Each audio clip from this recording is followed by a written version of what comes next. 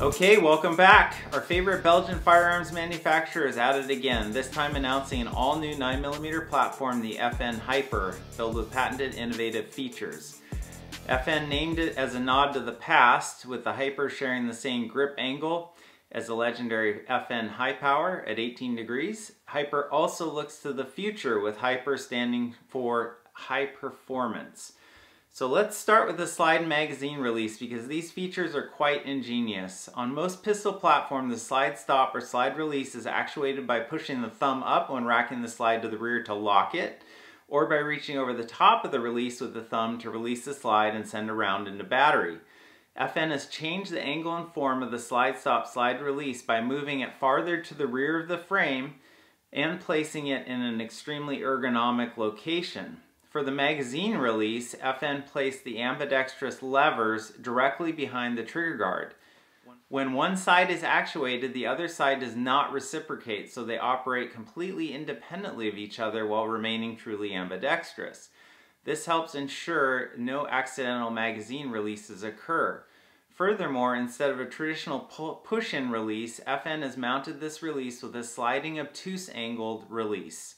The sheer elegance of this design places pistol manipulations within the shooting grip palm of the hand, and therefore no breaking at any time of the shooting grip is necessitated. Genius.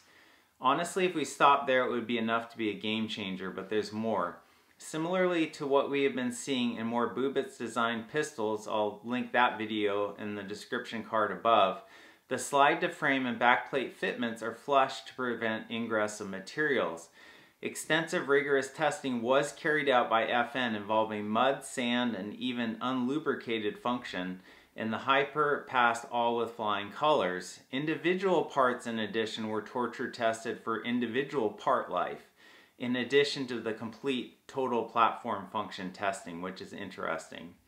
The guts of the HiPer are innovative as well. Footage of the Lara Tactical YouTube channel guy firing the HiPer makes their low bore axis and reduced recoil claims seem very believable.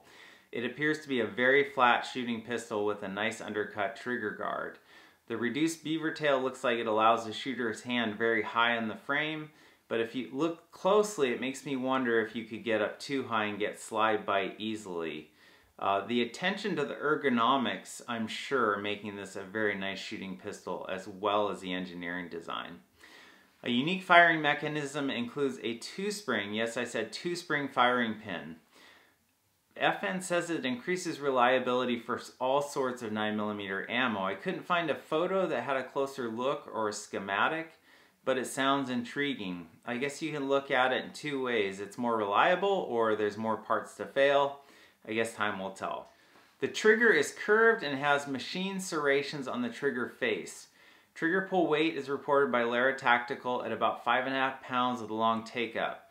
Take-up and over-travel are, however, adjustable, so FN did plan for the user to be able to tweak the trigger to their preferences, which is very nice.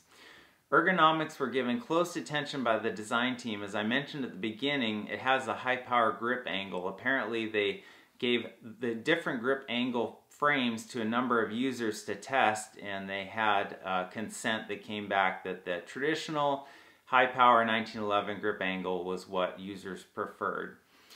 It also has a substantial palm swell in the rear of the grip, texturing where you need it, including more aggressive lines at the front and rear of the grip, which is the most important place for shooting a pistol. Magazine is 15-round polymer, and cuts are included at the bottom of the grip frames for stripping errant stuck magazines. The HiPer comes standard with 3-dot white suppressor height sights. It's red dot ready, has slide serrations front and rear as you would guess, and a Picatinny rail for lights, lasers, etc. It comes in a very sharp FDE and black at the moment, which leads us to the sad part of this video. While FN has this on their international website and it's now available to law enforcement and military in various countries, it has not yet been released in the US, and there is no hard and fast date for a US release. Instead, we got the FN 509 mid-size tactical. And by the way, all of this information I've relayed comes from the extremely thorough and impressively produced Lara Tactical's YouTube video on the FN HiPer, as well as the FN website. Any photos with a watermark in this video are Lara Tactical's, as are any short video clips. I will include a link below to their YouTube channel as well as to their video in English on the HiPer. So what say you? Is this a striker 9mm you can finally get excited about? Would you buy this if it came to the States? So what do you think about their new slide and magazine releases? Do you see any potential issues, or is this going to be the new standard, the new gold standard in a few years? Please drop your comments below. I'm very much looking forward to hearing from you on this one. As always, please like, share, comment, and subscribe. Check out my links in the description below for Patreon and Teespring. This all helps the channel and helps me produce these videos. Thanks for joining me in the journey. LWRoad, out.